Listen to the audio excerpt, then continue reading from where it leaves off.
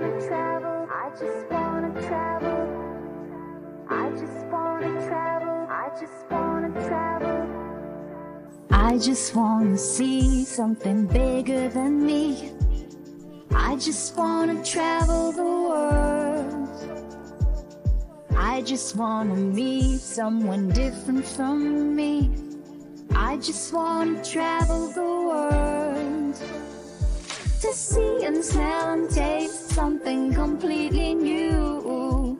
I just wanna travel the world. I just wanna see it with someone like you. I just wanna travel the world, the world, the world. Hello, and welcome to the Our Offbeat Life podcast. This is no ordinary travel show. Here, we delve into the extraordinary lives of intrepid families who've taken the leap into full-time travel. Each week, we bring you captivating stories from globe-trotting families, sharing their triumphs, their challenges, and their incredible adventures. From practical advice on homeschooling on the road to inspiring tales of personal growth and transformation, we cover it all.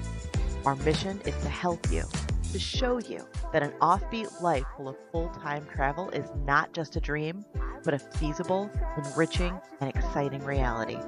And more importantly, we're here to provide you with the tools, resources, and motivation to take that leap into the unknown. So buckle up, because we're about to embark on an exciting journey. Let's explore the world together, one episode at a time. Again, welcome to the Our Offbeat Life podcast. Here's your host, David Cole. Let's get started. Today is a real treat, as I had the pleasure to read a new family travel guide. And today, I will talk to its authors.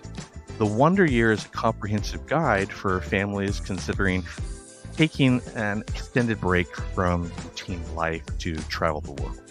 It covers all aspects of planning, from initial inspiration to budgeting logistics to managing health and safety on the road, real-life examples from the authors, their own adventures while traveling with their children. It really helps bring the content to life. So whether you're still dreaming about or ready to take the leap, this book will actually give you a chance to build up that courage and the tools to create your own family's Wonder Year. So a big hello to all the travelers and future travelers out there listening today. I'm joined by Julie Frieder, Angela Heaton, and Annika Paradise, the three voices behind this new Wonder Year travel guide. So, hello, ladies. Great Hi. to have you on the podcast today. Thanks for having us. Thank you. Thank you. Having had the opportunity to read the book prior to the interview, I'm very grateful that I had a chance to take a look at this. I feel like I already know you guys a little bit here. So now it's really for our listeners out there to kind of get an idea of who you are.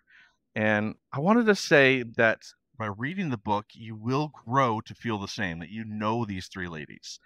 I think this travel guide really helps to showcase who you are, your lifestyles, and show people that it's doable. So for those who haven't looked at the book as of yet, can you give us a little 1 minute or less speech about who you are? We can kind of start with Angela, then Julie, then Annika. I am Angela Heaston. I'm one of the three co-authors, and I now live in Boulder, Colorado, but before my own Wonder Year, I lived in the Bay Area for almost 20 years, where my kids were born and raised. I worked in healthcare and biotechnology, and we made a decision to launch and travel full-time. We planned a year, and it ended up being 2. And at the end of that journey, we were deciding where to land.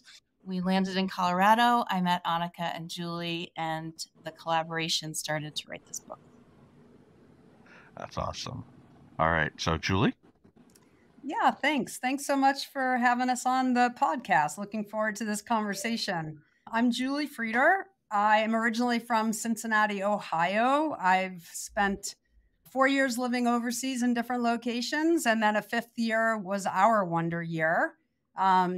My background and training is environmental science and public policy, and I've had a chance to work in a variety of fields and sort of have realized lately that my career path was rather circuitous, but that's because I think I was following my bliss even before I took our Wonder Year, where I really kind of cemented around that idea of follow what you love, and that makes you work really hard and brings lots of meaning. So I've kind of done that professionally and brought me to this book, and appreciate kind of that the privilege of being able to do that. And this work with the book and with Angela and Annika is certainly in that same vein of following something I'm very passionate about.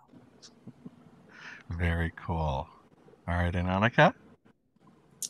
Yeah. So thanks so much again for having us. And my name's Annika, and I am from the San Francisco Bay Area. I was a public school teacher. I was a Peace Corps volunteer, and I worked in student travel.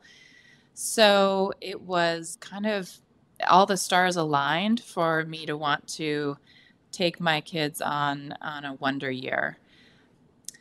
I also traveled a lot as a young child with my family, and I think through writing this book, I've really realized how much it makes a family, that time together on the road. And we'll talk more about that later.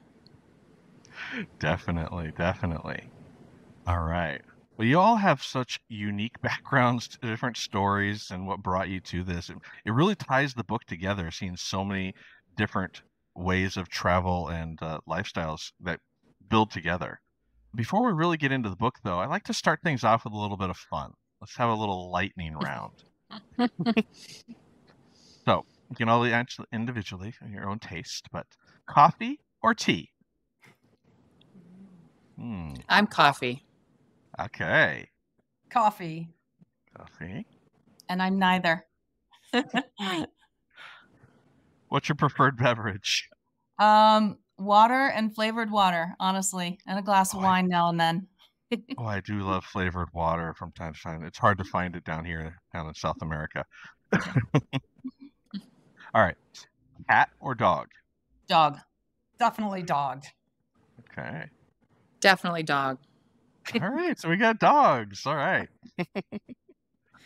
All right. Pool or beach? I'm beach. Beach. All right.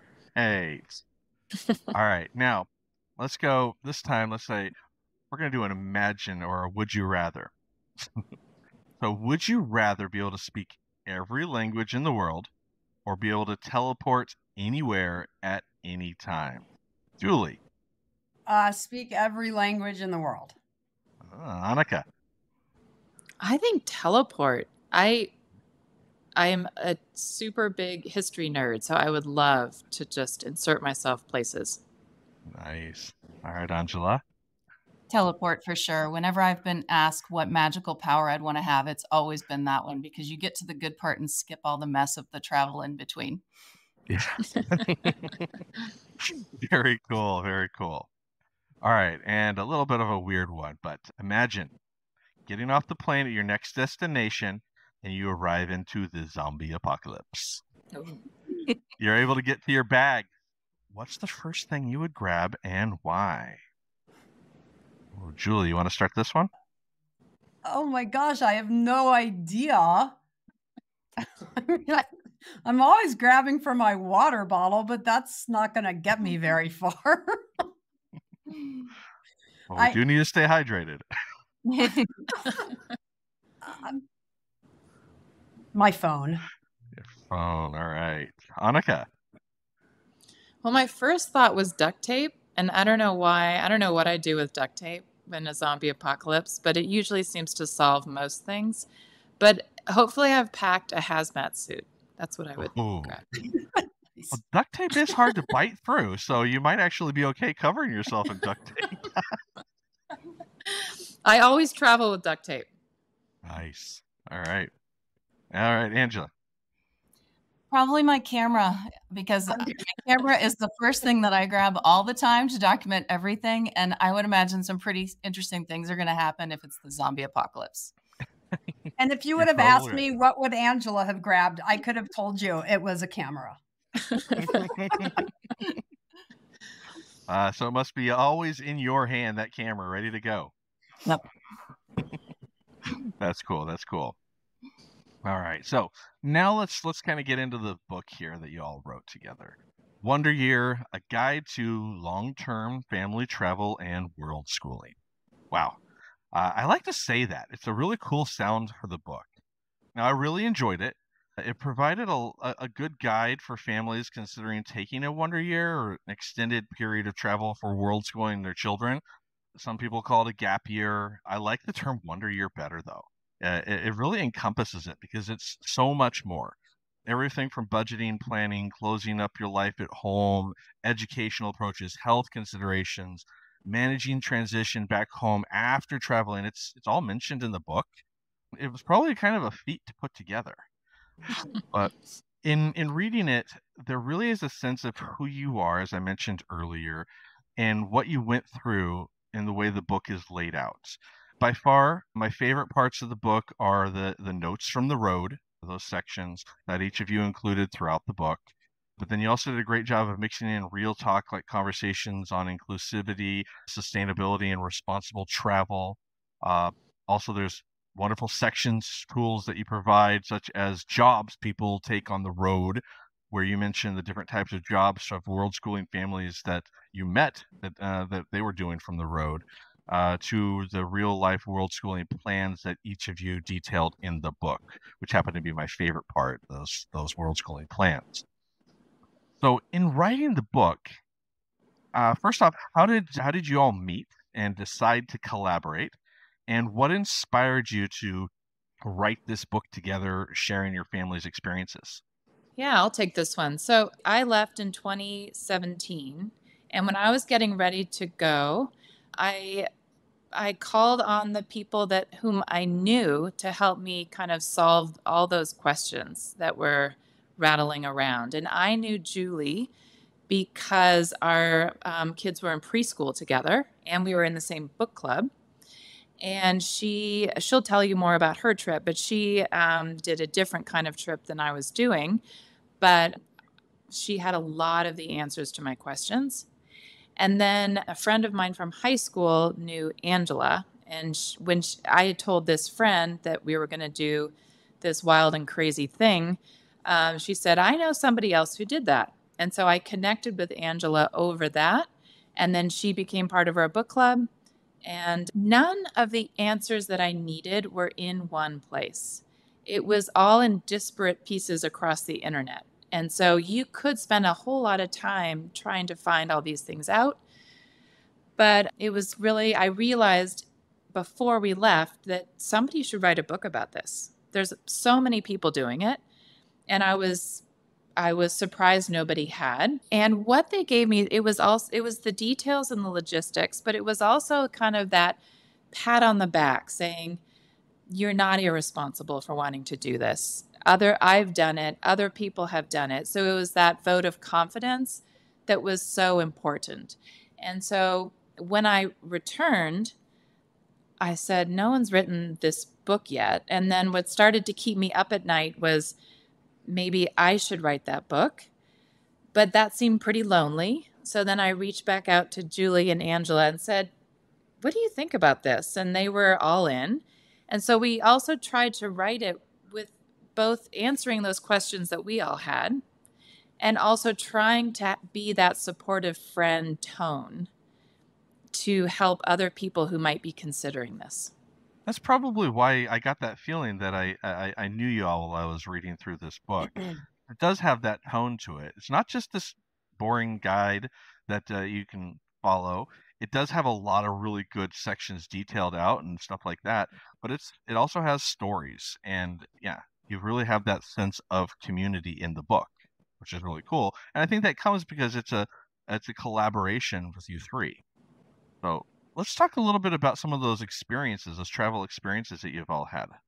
Julie, I know in the book that you did a lot of backpacking, everything from backpacking to RV life. There's tons of stories in the book. Can you tell us any funny or awkward stories about your adventures that may or may not have made it into the book? It's so fun to think about it because there literally were so many pivots. I mean, things that I would never have planned, like compound fractures of the elbow. You know, our dog got really sick, like crazy things happened. And yeah, so one of the things that I don't talk about in the book, and it's significant on many levels because it's kind of like that love of home and love of being away from home dynamic. We were in Boise, Idaho.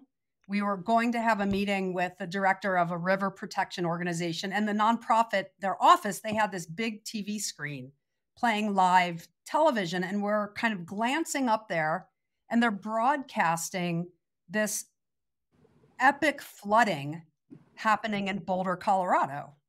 And like they're flashing maps and I knew exactly where they were talking about. And they talked about this being a 500-year flood.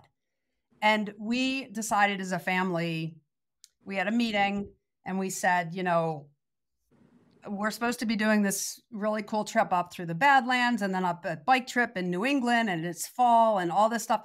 And we all three said, we need to go home. We have to go check on our friends and our family and our house. And so we rerouted. And before we did, Johnny, who was 9 at the time, said, but I have an idea. I think we should go back through Yellowstone. We had already spent 3 weeks in Yellowstone and had a fabulous time, but we didn't see wolves. And he said, I want to see wolves. He'd read about the reintroduction. So we took a little 500-mile detour, something like that, went through Yellowstone, and it was like right out of Wild Kingdom. There was the bison carcass with a mama grizzly on top and the cubs wandering around and 5 wolves circling this scene. And we were mesmerized and we watched for like, I don't know how long, hours.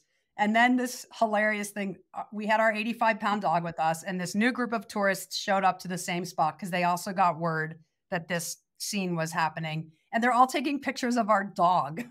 We're like, you guys, do you know what's happening over there? There's this Wild Kingdom scene, but our dog was very handsome. And we joke about it to this day, like how photogenic Max was. But it was one of those things, you just never know what's around the next corner. And so we had so many pivots, but that's one that comes to mind. That is so cool. Yeah. And that's cool to hear because we were traveling in South Dakota back when they started reintroducing a lot of the wolves. And we actually went to Wolf Creek Lodge where they actually had some of the wolves that they were trying to, they were raising, rearing and trying to release them every so often. We got to see some of them and meet some of the wolves before they sent them back out to the wild. But I've never actually had a chance to go and like see them like driving along the side of the road before. That would be amazing. So, yeah. So now I need to make my way back out that way. All right. I'm actually going to Yellowstone this winter just because it is such a magical place, but never been there in the snow. So it's going to be a different adventure. That will be a different adventure for sure. All right. Well, now, Angela, we haven't heard from you for a little bit here.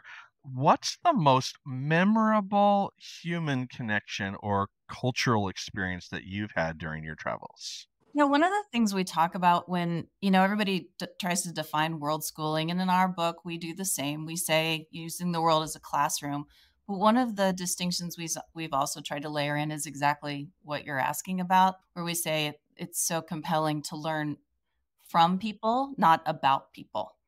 And so the things that stand out to me, it's hard to pick one, but we really did try to incorporate that across our years where we would go to a location and really try to connect with people. So a theme in our travels was history. I have 2 sons. They were both very into history at the time we were traveling. They were 9 and 12 when we started. So we did a lot of historical monuments and museums and as often as possible connected with people who had lived through the history we were studying. So we met with a woman named Ruth who had lived through apartheid, who had been relocated, whose family had been split up and pulled back together, and learned directly from her. We met with a man in Vietnam who had lived through the war, had been a prisoner of war, who guided us through some of his experiences there as we walked the sites. So those are people who were designated guides, but it also just happened organically with people we met. So we just tried to be really, really curious and ask people about where they lived and who they are and what it's like in their world so that we could try to understand it better as we were visiting and spending time and trying to immerse ourselves there. Yeah, it's very interesting the connections you make, whether they're just organic or through, like you said, with guides and things like that as well. Really neat. And Annika, you had your travels with the Peace Corps before and then continuing on. I'm sure that's been ingrained in you. So was anything during your Wonder Year like this huge cultural experience for you as well?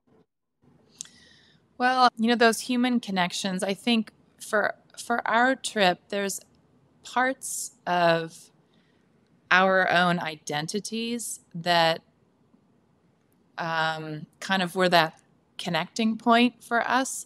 So bringing my family back to my Peace Corps site and meeting my coworkers was a huge part of the trip. And I think my kids got to see that I was more than their mom, that I actually lived overseas and I can speak Thai and a bit of Lao and Spanish. And that was really cool for them to see me as a three-dimensional person. And I think it helped me become a better mom, to kind of be reminded that I did have a life before being a mom that was separate from them. And the other big piece for us was my middle child was born in China and spent her first 3 years in an orphanage in southern China. And to be able to go back there was pretty life-changing. And it was really important to us that happened. We not only got to visit the orphanage and meet her caregivers, but we also got to travel around China. And, you hear so much negative talk about China in the news, but she now has this other kind of pride in China and being Chinese. That's really wonderful for her to have and to go through that whole experience. I mean, that's got to be a heck of a story in itself. Going back through that whole process after having already, having her with her documentation and having all the documentation in order to be able to do that kind of a trip. Yeah, we had to apply for a special permit from the Chinese government even to go into the orphanage. And we were only allowed like 4 hours, and then we had to sign a book. But it was really life-changing. Wow. Yeah. Yeah. It would be for sure. That's really cool. Mhm. I've only had 3 days in China because we had a layover, but it was an amazing experience. It's not exactly what you hear in the news, like you said. It's a totally different experience. They are very rich culture. So Yeah. definitely cool. Yeah. All right. Now, kind of changing gears into education and staying with that volunteering, but you guys did a lot with your trip. So one of the things I found outstanding in the book was that there was no limits to educational opportunities. Each of you handled world schooling in your own ways, but you also found opportunities for volunteering and giving back while traveling. Julie, can you tell us a little bit about your approach to education on your Wonder Year? Yeah, thank you. Really one of my favorite things to talk about when reflecting on our Wonder Year and on just the experience. Because education was integral to every aspect of our traveling. So I would say we were pretty open in our overall approach. We did have some ideas around math, like some things that Johnny needed to master his times tables while he was missing his 4th grade. But like you said earlier, math was predominantly an applied fashion. He kept a log of our miles. He, figured out fuel economy and did some conversion between kilometers and miles. And you can keep peeling back the layers and, go deeper into any subject. But for writing and reading, we again sort of took a natural cue from wherever we were. We all kept journals. We wrote letters and postcards and letters to the editor. We read books about where we were and developed a really local reading list. And so it was very much organic in that way. In terms of the experience, we kind of opened up the opportunity. When we were in Alaska, we studied all about tribal nations and Alaska natives, and we met with a Chickaloon elder. So it became very personal. We studied subsistence fishing and learned about all the different 5 types of salmon while we were fishing with a subsistence fisher out of Haines, Alaska. We really just took those cues from where we were. So we studied climate change and its effect on glaciers when we were in Seward, Alaska. But we tried to use 2 themes to hold it together. So I have sustainability as a background, and my husband is a hydrogeologist. So we really looked for water and sustainability as kind of this cohesive element throughout. And taking that one step farther, we affiliated with a nonprofit organization for the whole year. So we were effectively brand ambassadors for a nonprofit river protection organization.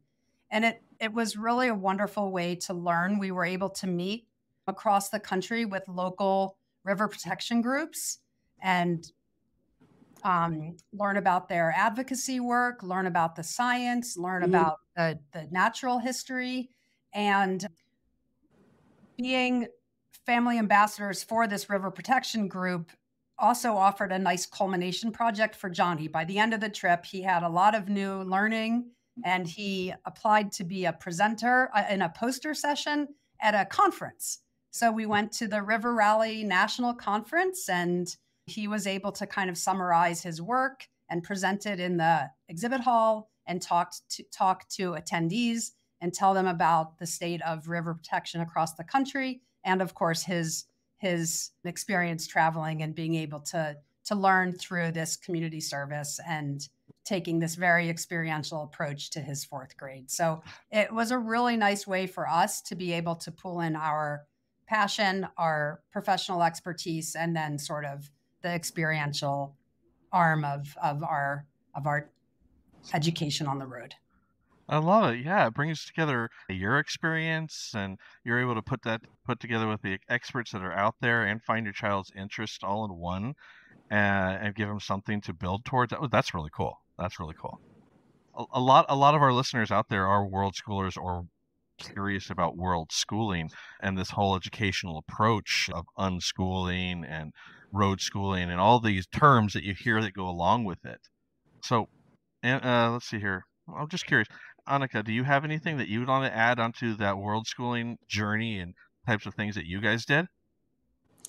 No, we were similar to Julie in a lot of ways, but as I was a classroom teacher before we left, I was thinking as a classroom teacher when I first started, and then I could kind of pull back and morph it around.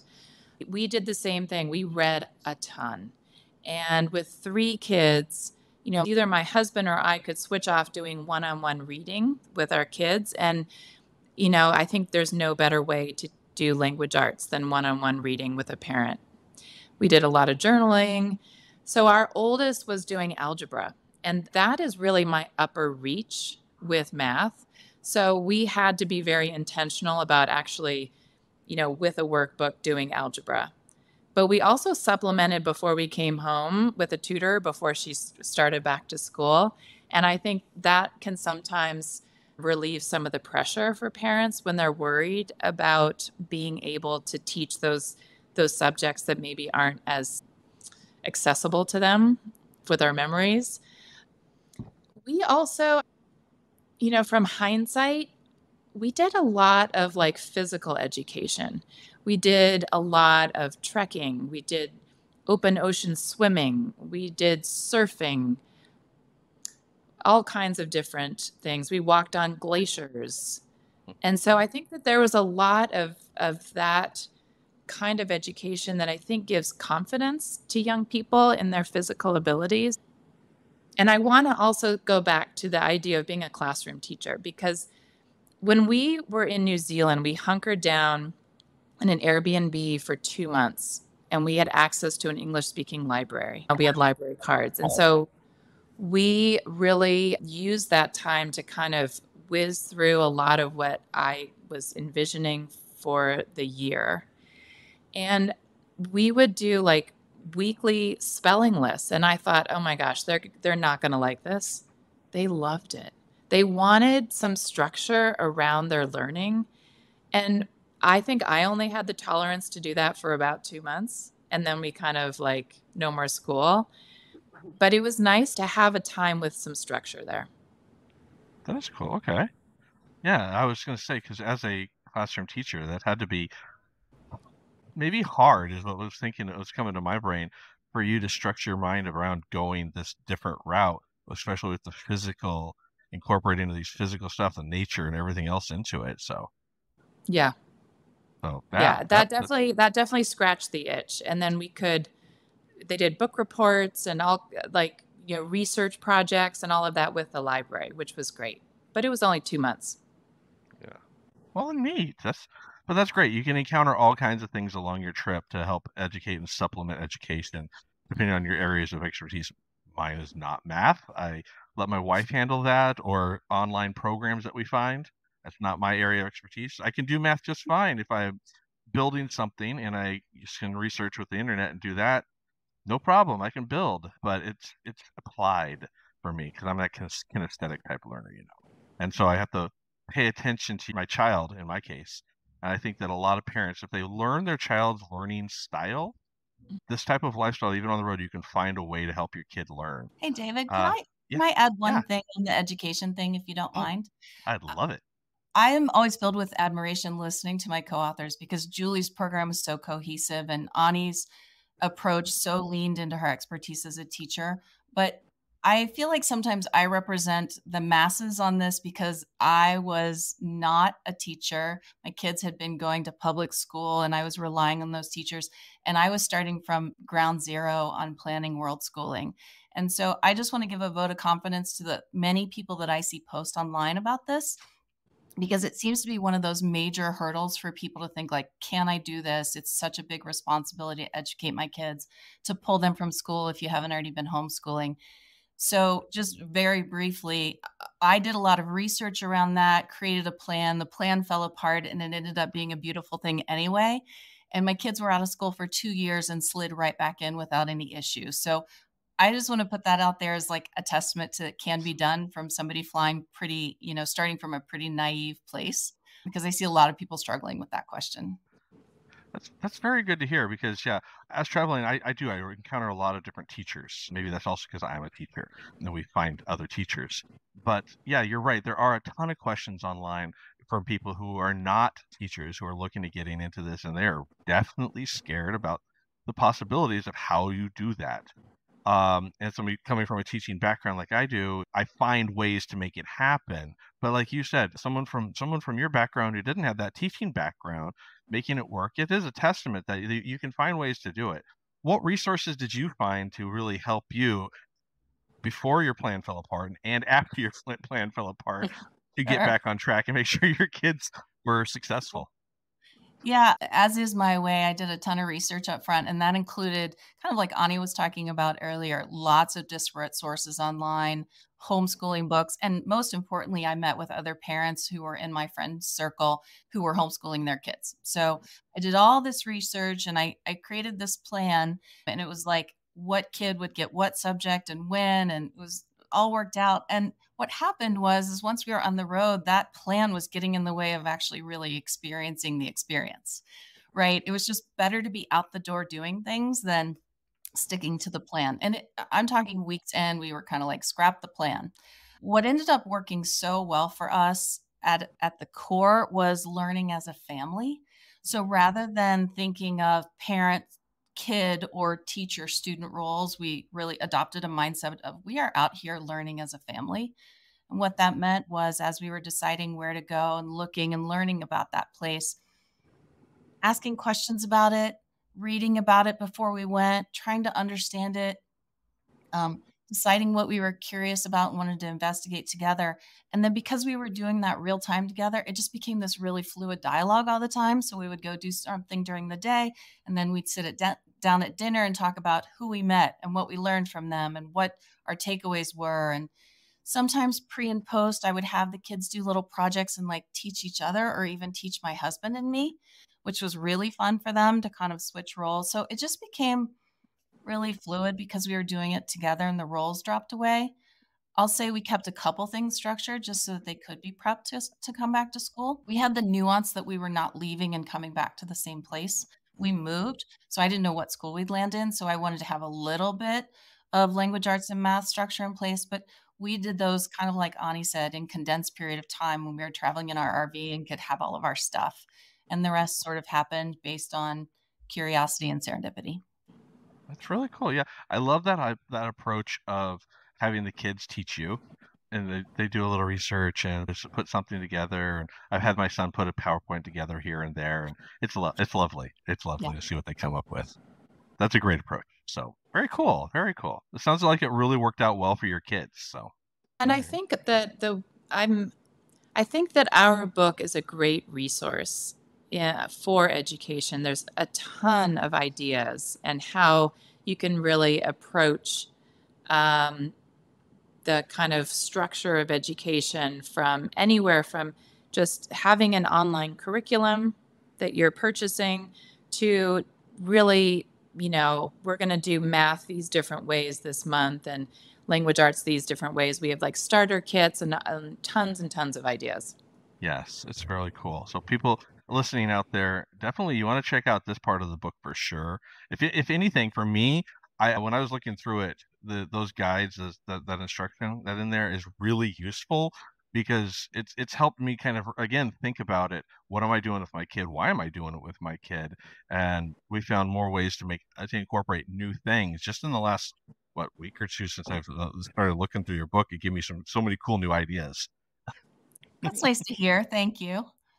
But yeah, so now, what were some of the biggest lessons that you guys learned from living in a small space together as a family for an extended period of time?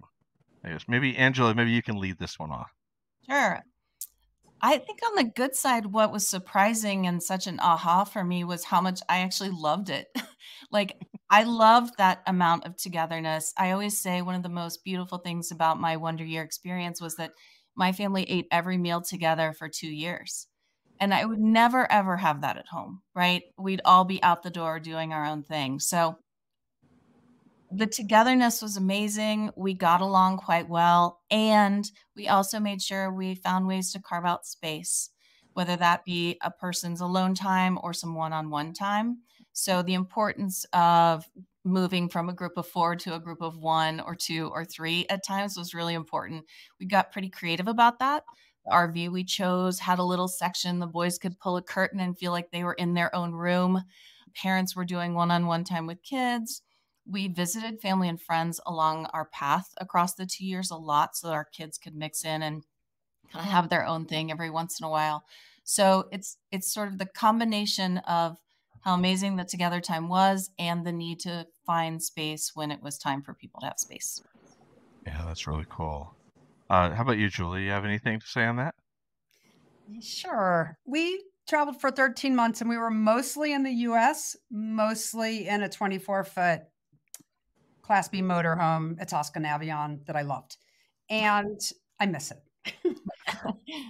And, we used to joke like literally brushing our teeth at night, we would rub elbows. Like it was just pretty normal. And just kind of living that way. And we also had a tent. So we spent a lot of time. We would also pitch the tent and, just camp, or whenever we were backcountry, we would obviously leave the rig and just take our packs. But I think, we just really started to appreciate the simple pleasures, and that's carried forward. And, a hot shower is such a privilege, and a hot chocolate sitting in the camp chair, I joke, I felt like royalty. There's just like the little things that we took notice of probably way more than we did before the trip. And that's carried over now that I still have that gratitude for all these simple pleasures and how much that gives. I don't know, just brings a little bit of joy without a lot of effort. And so, and I think the other lesson is like just how when you're living that close to nature, like the boundary between us and the outdoors, it wasn't totally dissolved because obviously we had a rig, but it was like 2 seconds and you're outside wherever you are. And the ease and the permeability and the relationship we had with nature because of that has also carried forward. And today, my son, when he goes on a river trip, he doesn't even sleep in a tent. He just sleeps in a hammock. And the ease in the great outdoors, I think, and cultivating that practice came out of this year. And that's definitely one of the great lessons, just being in motion and being so close to nature. That's not only great to hear, it's awesome to see on your face the joy. You can see your face light up as you're talking about it. So those of you listening, definitely you want to check out the video here. You can see how much Julie's face lights up. And like you can tell that this really meant a lot to you, this family time. And it looks like all of you had a great time on this trip in one form or another. With the kids, with the spouses, with everything. And you took many different ways of traveling as well. Like, Annika, what was your favorite form of transportation during the travel? Well, I know what my kids would say, hands down. Okay. And it's surprising. It was a 24-hour train ride from Chengdu to Beijing. And we were the only Westerners on the train. Before we got on, China has like snacks are amazing. And especially at the train stations, all the snacks we could get, and everybody was going by with the different snacks. At all the train stations, we could quickly kind of get a new snack. But it was like being in that closed space like we're all talking about, looking out the window at this amazing countryside, eating snacks, like no meals, and just kind of meeting the people coming up and down the aisles. It was hands down the highlight for them.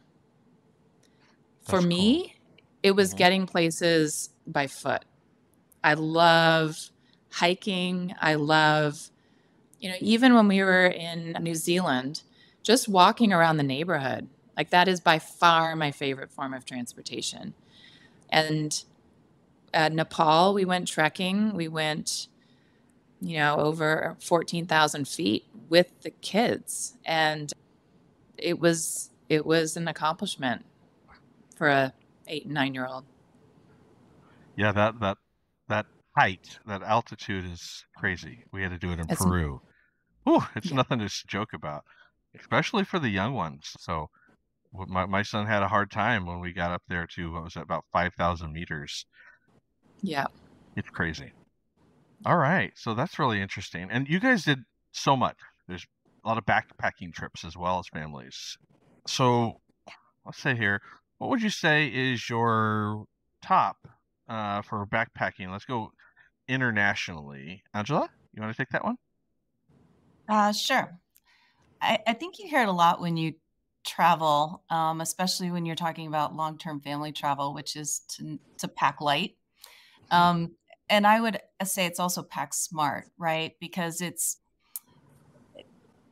really easy as a parent to think of all the situations and scenarios that you might come up with, and that you might need this and you might need that, and your kids might need these kinds of shoes, etc. So my family traveled in like 3 to 4 month legs, and then we would return to our RV and then go out again. And so we had the luxury of kind of regrouping on our packing when we went home. The first couple of times we went outside the US, within the first few weeks, we shipped a box of stuff home because we would try to put things that were places that were gear heavy needs. Like we went to Iceland. We needed a lot of extra gear in Iceland, and then we would ship stuff home. The other thing, though, is that people think you need to buy it all at home and take it with you. And it's just almost so much easier to find things on the ground. And you really can do that most places.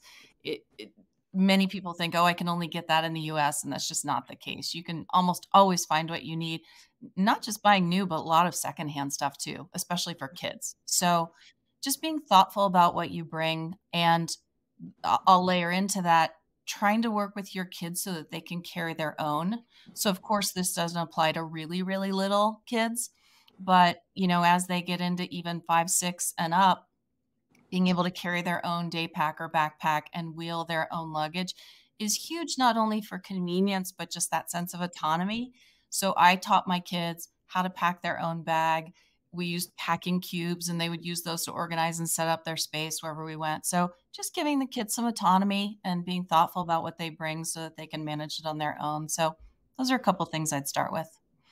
That's cool. Yeah, especially teaching your kids to do it themselves and making sure that what they can handle, they can handle. So that's really good. Mhm. I made that mistake early on our first trip, is trying to make my son carry his own bag, and it was a little too much. So then we had to redistribute or leave things behind. It was a little bit tricky at first. So Mhm. it's the growing pains of becoming a new traveler. You offer packing lists in the book. I'll just mention that because we made those really inclusive so people could be thoughtful about what might apply to them. But the idea of all those lists you see is to use them as reference and then choose from them what your family needs and how you travel. And the kinds of activities you're going to be doing drive so much of that too. So Yeah. it's a good reference, but it's intended to be a starting point so people don't forget things, but they shouldn't think that they have to remember all of those things. Definitely. And you make a great point that other countries have stores. You can buy things. They Right. have diapers. You don't need to take a month's worth of diapers with you. They have certain medicines. You might need your more exotic medicines you might need to bring with you, but you don't necessarily need to bring aspirin. You can usually find stuff like that wherever you need to go. So just kind of think about those types of things when you're traveling. So that's what we like Yes. to tell people too. So it's really, because we learned that on early on as well. Go ahead, Annika. Yeah, and because Angela and I spent a lot of time internationally, and I actually had the opposite experience of Angela. Not in that, things aren't available, but we rented a lot. So in places like Kathmandu, you can rent things, which is great. And also when we offloaded some things, we met, like I had gators for, it was monsoon season and it was really muddy. And so at the end of that time, I had these gators that I was either going to mail home. I didn't know quite what to do with, but I could just leave them at the guest house. And somebody else it's almost like a library. Like you could leave some items and people would take them. So that was awesome. But the thing that's really different from Angela is that I think for us in Nepal and going up to some very high altitudes, it was important for us to put our money in the local economy. And there are so many people in Nepal who, this is their profession. They're porters, some from the Sherpa ethnic group. And they, that's what they do. And when we were there, it was an economic downturn, and they were so, so happy for the work. And they were so proud at what they could do. And it was a little alarming sometimes how much they carried, like with flip-flops on. But, just to get your kids up to 14,000 feet, it's really, really helpful to not be, just have a day pack, not all the medical supplies that we were bringing with us and things. Okay, very good. I love that input. That's great. And Julie, you had a totally different experience too, because you were backcountry backpacking. Yeah, so we intended when we headed out to kind of just get away from where we were living to kind of expand our horizons, as it were. But we really didn't go to many cities. We mostly fell in love with national parks and state parks and wilderness areas. And so we did spend a ton of time, and we did several trips within our trip. And so my couple points would be, and this is a theme I think all of us, the three of us, are in total agreement that wherever we can in every aspect of travel, we found it super valuable to involve our kids. Like the life lessons part of the world schooling education is really unmatched when you consider what children can learn through travel. The planning, the preparation, the decision making, the reflection, the problem solving, the fixing things. And so with only one kid, it was pretty easy to have him involved throughout. And so we definitely felt like, he always had a seat at the table and was super involved. So we love to encourage, where possible and in the right circumstances, for families to really, kind of create opportunities for kids to be involved in a meaningful way, and that pays off in a big way. So one of the things I would say is a 10 essentials kit, and it might be 9, it might be 12, but we got really into that, kind of figuring out what are the essential things we need to always have with us, and then making sure that it was packed really smart and that it was always with us. And I still kind of love that for being prepared. Another is to take a look at the International Dark Skies map, pick a place that's really dark, and plan a trip there, because short of like being an astronaut and getting to see Earth from space, seeing the night sky without any light pollution can be life-changing, and it's extraordinary. And when you're able to go for a couple days and get off the beaten path, whether it's, getting away from roads, and just check out the map and plan a trip and go there, because it's super amazing. So we went to several places that have that designation of International Dark Sky. That's amazing. Yeah, there's so many, and you can see there's a map of them, which is cool. The Dark Skies map. It changed my life as a kid on wanting to see dark skies, because growing up in Idaho, went out to the desert in outside of Nampa, Idaho, and you could see the entire Milky Way. And this is before Nampa grew and got bigger and more light pollution, but now there's different places that we've been, from the Atacama Desert to down here in Argentina. There's several other places down here as well where it's just so dark and you can see everything with no lights around. And it's magical. That's kind of the word I like to use for it. It's just magical looking up at the sky. So I love that. So that kind of brings us to destinations, because every traveler I've talked to has favorite destinations, favorite activities while traveling. You've all done something different. So let's start with Annika. What's your favorite destination and or activity that you had? Well, it's kind of like choosing your favorite child. It's hard. I think for world schooling in particular, my favorite destination is Greece, for a number of reasons. I feel when I used to teach 6th grade, we would do a quarter to a third of the year on ancient Greece. So number one, it was my wheelhouse. Ancient Greeks, I got you. And so it's such a pivotal piece of history, social science, and to have that come alive, I think for children is pretty amazing. And there's, temples to this god or that god all over.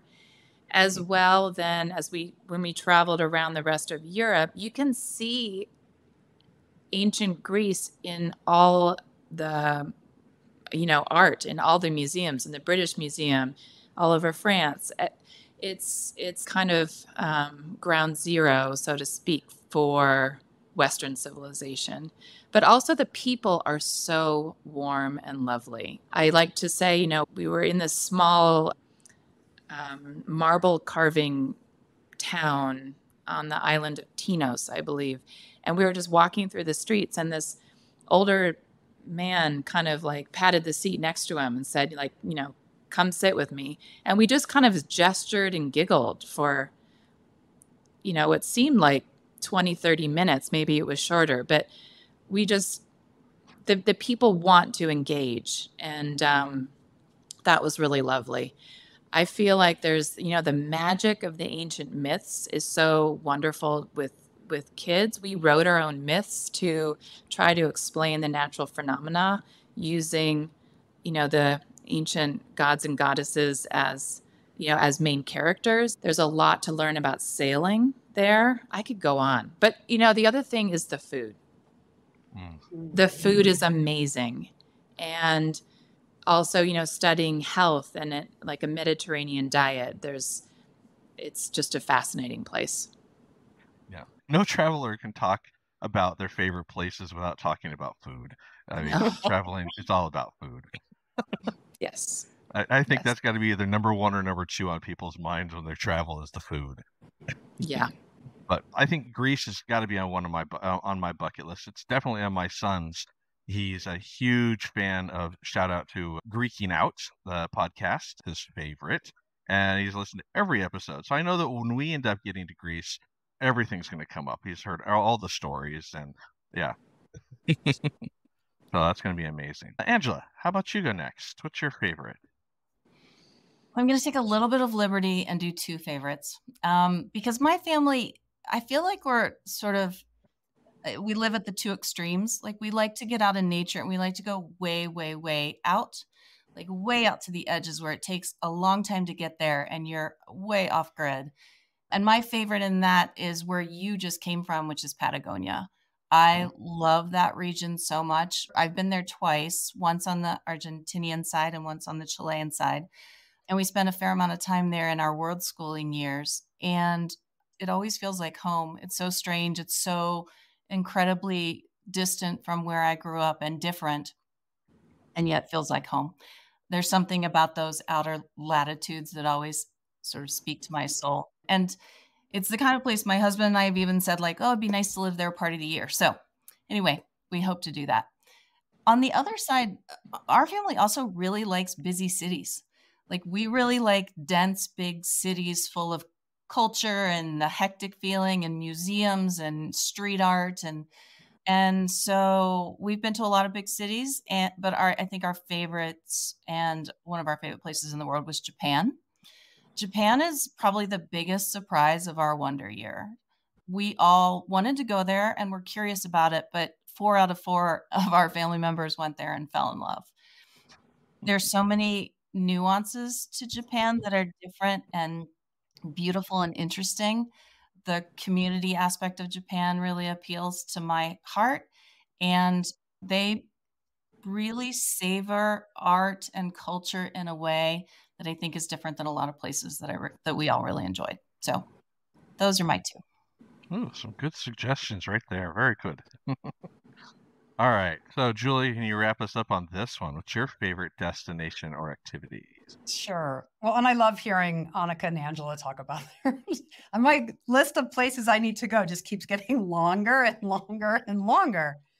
Okay. So we harvested olives in Calatafimi, Italy, in a 100-year orchard, and that was pretty amazing. It's a tip for folks who want to do work exchange. We woofed. There's lots of cool work exchange opportunities. We provide a whole lot of resources in the book that can help people find fitting activities that you can do that. We also did some kayaking, sea kayaking in Southeast Alaska and ended up at this crazy pristine cove.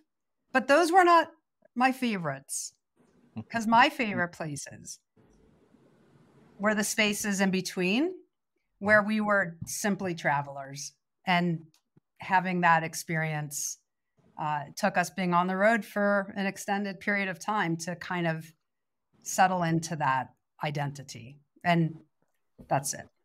That's nice. And I would agree. When people ask me, like, traveling and your favorite stuff, I usually go with the drives in between. Mm-hmm. As I'm driving from one location to another, it's totally different than going by a plane and then just going to the main destination, seeing that temple and getting back on the next plane to the next place. Mm-hmm. I love driving because I see the rolling hills and the tiny villages in the backwoods and everything. So it's really cool. So I love that. All right. So now, what about, I would say, challenges? What challenges have we encountered along the way? Annika, do you want to start with that one? Sure. I think that some of the biggest challenges for us, especially our oldest, turned 13, and it was hard to be away from kids her own age. I think that was really challenging. We did, this was like early days of Zoom. So we did some Zooms and we tried to get her, when we were in New Zealand, she was on an open ocean swim team, Surf Life Rescue, they call it. So she could meet some people. When we were in Costa Rica, we were in the same place for 6 weeks and she met some people in a Spanish language class. But I think that was the hardest thing. I think my two youngest, they're just 1 year apart, and they were really still happy to just be us. And my oldest was too, to some degree, but I think she really missed that peer interaction. I think that was the trickiest thing. Okay. Does anybody else want to add on to that big challenge? Any big challenges? Well, ours was coming back. And so I don't know if we want to go to talk about reentry yet, but for us, we were coming, I mentioned earlier, when we traveled, we were looking at where we might land when we were done. So we were going and physically checking out places and also reflecting on what mattered to us as a family so we could decide. And when we came back, I mean, it always would have been hard to end this beautiful journey and reintegrate into quote unquote regular life, whatever that means. But we did a lot of things wrong. I'll just admit that we landed, we didn't spend time in the place. We bought a house right away and we got our stuff out of storage and we enrolled in school and signed up for extracurriculars. And just all of a sudden we were back to where we had been before we went on this journey. Oh. And some of that we had been trying to shed and leave behind. And so why I thought that I should set up house again, if you will, the way it looked before. I mean, that was just, it was an error. It was not reflective thinking. And 6 months in, then I could see all of that, but we were already kind of locked into some things we could committed to. So what that meant for us as a family is we spent the next year or so undoing it all again. So we landed, integrated, got locked in, and then sort of undid. And so, with hindsight, I definitely would do that differently. And it was bumpy. It was a bumpy ride. I mean, there were many beautiful things that happened too. We landed in a new community that was welcoming to us. I met wonderful people. I made these friends that I wrote a book with. But it was bumpy for all of us, all four, 2 adults, 2 kids. And there's some good lessons there. And I've tried to share some of that in the book. Yeah. I can't imagine settling back in, doing the return and anything. We've thought about getting, a kind of like a home base and doing things from that way for a little while down the road. But yeah, settling in for a long time or going back to the US for a long period of time or forever, this doesn't seem on the radar yet. I can't imagine what you guys went through going through this part. How about you, Ann? How about you, Julie? You mentioned in the book grieving at the end of your Wonder Year trips. How did you work through those emotions when you returned home? Yeah, I mean, hearing you say that, it sounds a little melodramatic, but it really was hard for me. I came home also. I had, in the 12th month of our 13-month trip, I fell. Like, we were in the backcountry. I went for a trail run. I busted up my elbow and ended up having surgery and had this big old brace when I came back. And also the job I had before I left, it went away. My husband and son, they went back to whatever, soccer and, school and work. And so I was definitely in a funk, and I missed the time freedom deeply, and it took me a while. And I think about it. Would I have wanted to know? We have a whole chapter in the book on reentry, and it was profound for us to write it. And, we wondered, we don't want to overstate it, because for some people, maybe it'll be a super easy return, but I kind of wish I would have been a little more prepared. I don't know exactly what that looks like. We have some suggestions in the book, think about, don't burn any bridges, reach out, reconnect, keep lines open. And that's really, really important. But, at the end of the day, it was, I say it wasn't bitter coming home. It was sweet. We just pulled into town. We didn't have a plan. We rolled up to our friend's house and just turned off the engine and got out and had a huge hug. And I was like, okay, our friends and family launched us on the trip, and they were the soft landing on the return. And this is home. and it was beautiful to come home.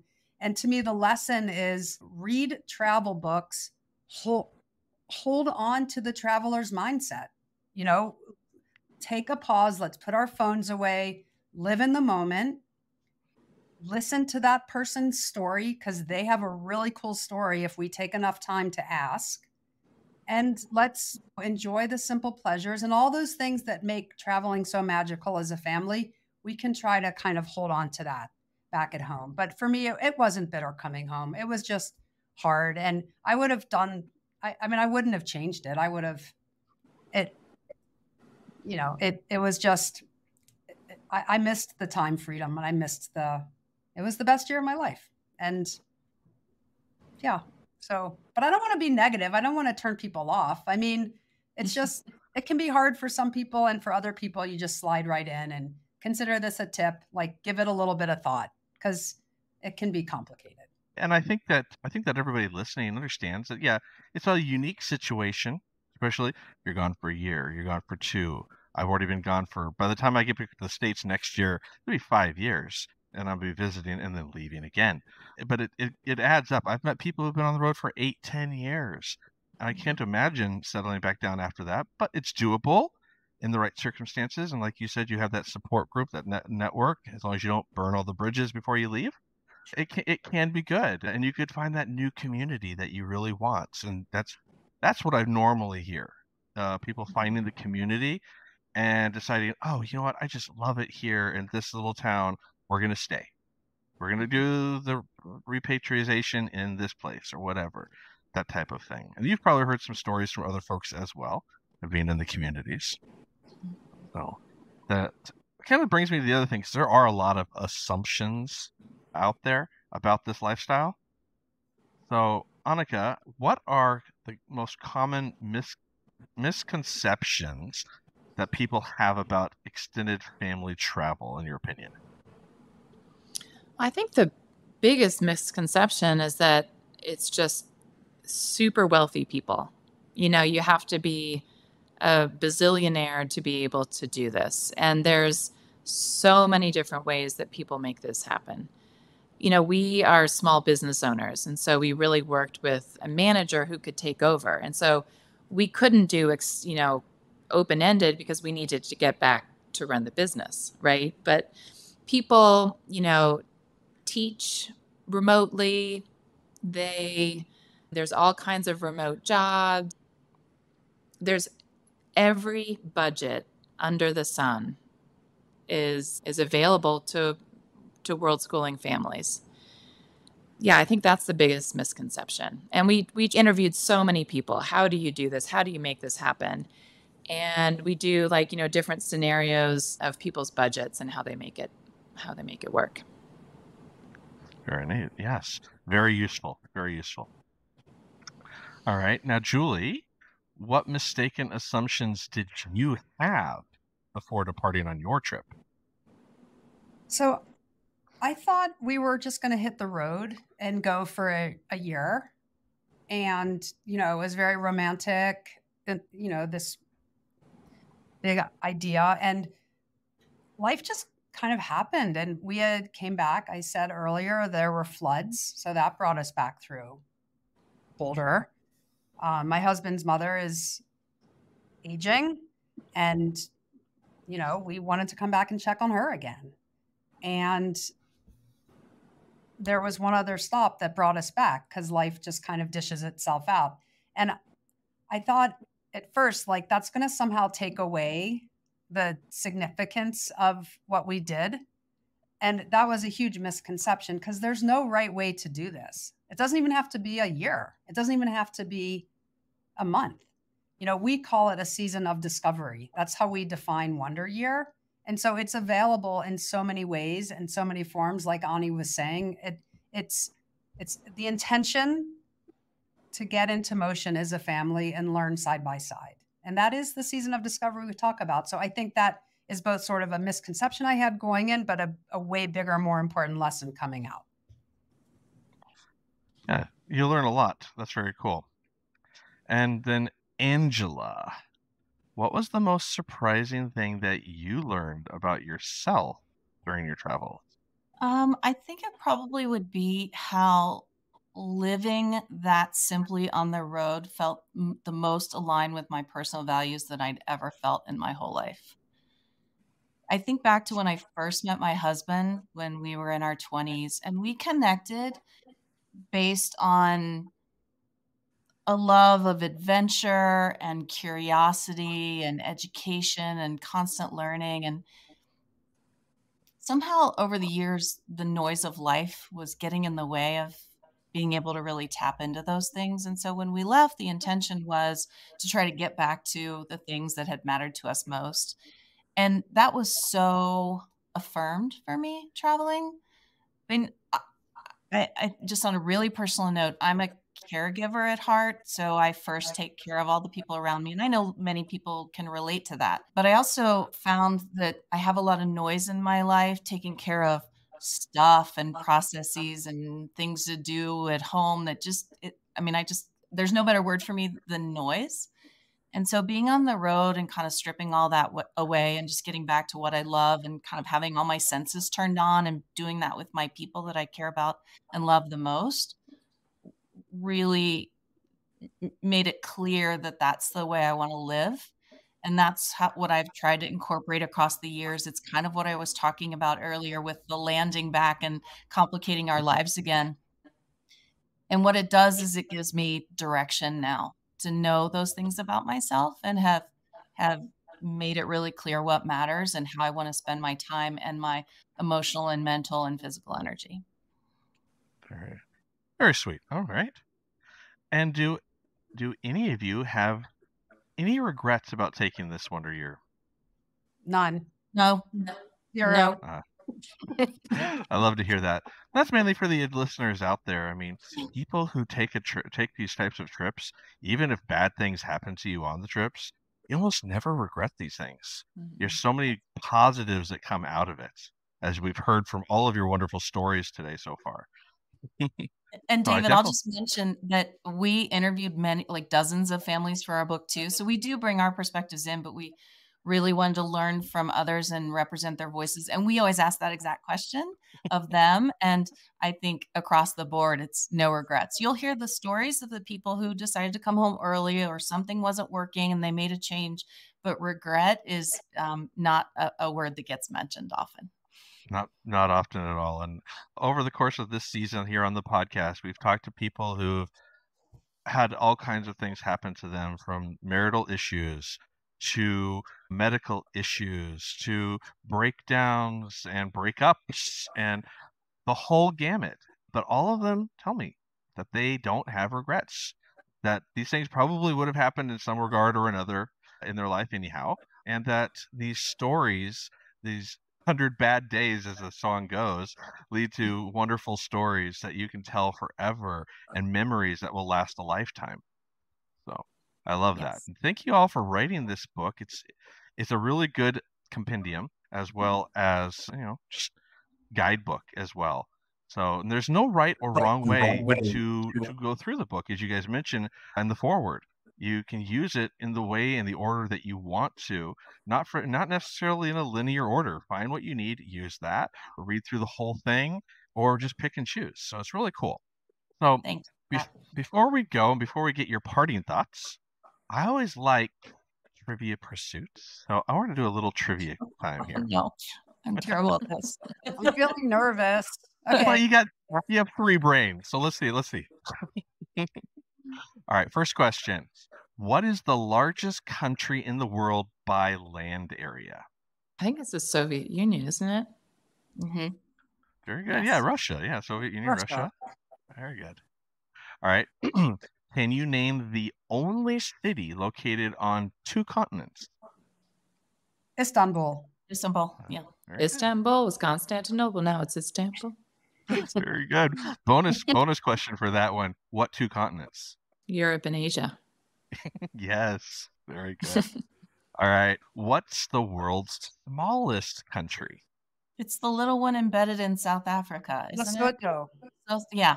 Thank you. No, I think it's the Vatican City, right? Oh, Vatican City. Right. Good call. Consensus is? Vatican City. Yes. Very good. All All right, and let's see here. Which country has more lakes than the rest of the world combined? Finland? Not Finland. Darn. It is a northern country, that's for sure. Canada? Canada, yeah. Mhm. I know. That one caught me off guard. I didn't know that one at first. And last, can you name the largest ocean on Earth? Pacific. Yeah. Pacific. Yeah, the Pacific. Very good. All right. You ladies did very well with the trivia pursuit. All right. So I like to also finish up with some advice for others and your long-term impacts. So, Annika, if you could start us off here. Now that your kids are a bit older, how do they reflect on your family's wonder year looking back? Well, my oldest is now studying marine biology at the University of Hawaii, and we live in Colorado. So she got that passion for the oceans during our wonder year. We spent a lot of time near the coast. So I think that's one of the major impacts for sure on her. I would say one of my biggest takeaways, well, there's a few, is that it kind of goes into the philosophy of the Peace Corps, that when people actually get to know each other from different walks of life, that promotes peace. And so I find that, again, we hear so much about, oh, we should be worried about China. And I know that's like a global issue, but I think we also can think it's the people sometimes. But one of the biggest takeaways for my kids, hands down, was really that everybody in the world is good and kind. And if they learn nothing else, they never learned algebra, and they knew that in their heart, that's all that was needed for me. People are not the same thing as the country, and everyone is good and kind. And with that, my son would always, he said this one time, and it was very profound. He said, Mom, when people do things differently, the way they go to the bathroom or what they eat for breakfast or all these different things, sometimes they think that the way we do things is weird. But nobody's weird. It's just different. And I think that my kids carry that with them when their interactions with people from different cultures or just different backgrounds, that there's no such thing as weird. It's just different. So profound and beautiful. That's the statements. I love it. So let's move on then. Julie, what advice would you give to a family considering traveling full-time in an RV with kids? I would say go for it. We are all so busy, and there's so little boundary between personal life and work life and home life and everything that has to happen. And with the technology infusion and everything else taking over, it seems almost unfathomable that you could create space or that it would be the right time. It has to be, we have to make it the right time. And then the trip can happen. And like we've said, and we said throughout the book, it doesn't have to be a year. It might be a week to start, but to have that chance of travel as a family, it is well worth the effort and the trade-offs. And I would just encourage people to find a way to do it in whatever space that you have available to do it. Excellent advice. All right. And then Angela, bring us home here. Now that you're settled in after your adventures, what is the biggest way your wonder years shaped your family or perspective? Well, I think what the wonder year really highlighted for us is how important it is to be open and curious.